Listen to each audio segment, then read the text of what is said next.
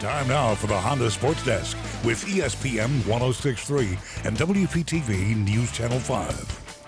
The Cheribundi Tart Boca Raton Bowl is still over a month away, but the preparation for the bowl game, well, that started long ago. Earlier today, those who make it all possible hit the links. Sponsors and partners of the game taking part in the annual golf outing powered by Ford at the Boca Resort.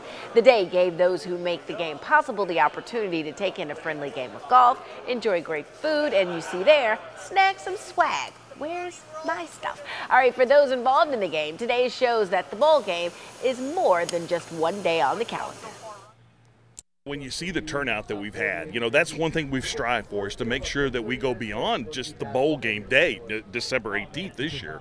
So, when we have events like this in the community, it's important to us to see that the community engages with us. And we've been so blessed with that, to be quite honest with you. I can't say enough about how the community has gotten behind us, got behind this bowl game, got behind the events that we have all year round. I couldn't be more thrilled.